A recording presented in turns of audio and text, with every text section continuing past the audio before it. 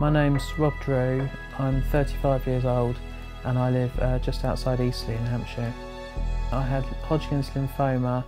It was diagnosed in April 2005.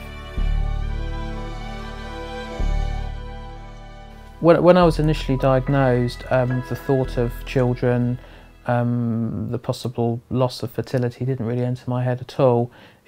Children wasn't something that was on my agenda. It was only really when the doctor advised me that the treatment I was going to have might affect my ability to have children and the options surrounding that it really came up on the agenda. I had just got with a relatively new girlfriend. We'd been together, well, at the point of diagnosis, we'd been together about 5 months. So it was obviously too early really to have started thinking about children.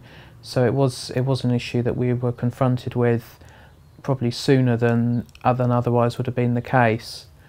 And so we talked about it, and we decided that it was a good thing to do the banking of sperm, so that it kind of safeguarded the future for that. Once I decided to actually bank some sperm, before I actually went around to doing it, I think it was a bit of a joke really amongst my friends and everything. There was a sort of a lot of sniggering and going on like boys do, and things like, well, it's something we all do, so you might as well do it for a purpose and things. So it was kind of all done in a very light-hearted way, and I think it was only when I actually got to the fertility clinic that it kind of I realised it was a clinical procedure and wasn't really a laughing matter. When I arrived at the clinic, I remember thinking that it was I just wanted to get it done and get out of there really, because I realised I wasn't really that comfortable with the whole environment, and it wasn't really a romantic way to possibly conceive a child. The procedure for doing it is that they recommend that you do 2 separate deposits. So it's not something that you do once and then you can forget all about it. You do have to do it twice. And then that was that part of the pre-treatment finished really. And I looked upon it as something of a tick box exercise. There were lots of things that had to be done, things like a heart scan, a lung function test, various blood tests, and obviously that donation. And so really it was nice to put a tick in the box and think, okay, that's one more thing done before the treatment proper started.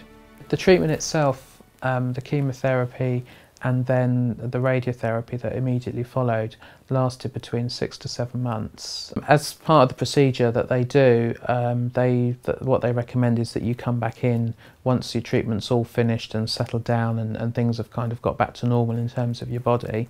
They recommend that you come in for a follow-up test, I think is what they call it.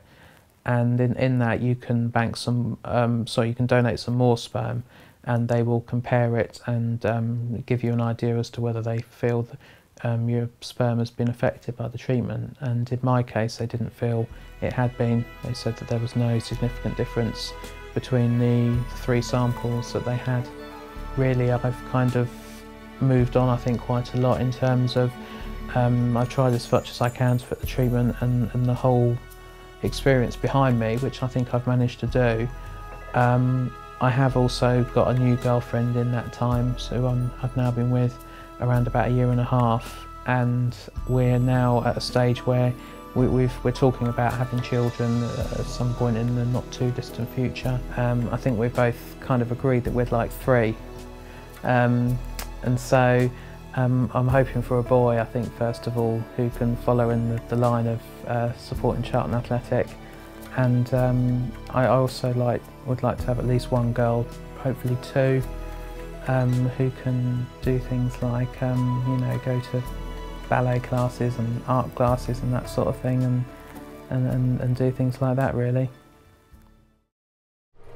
For information, help, or if you just want to chat, call the Macmillan Support line on 0808 808 0000 or visit macmillan.org.uk.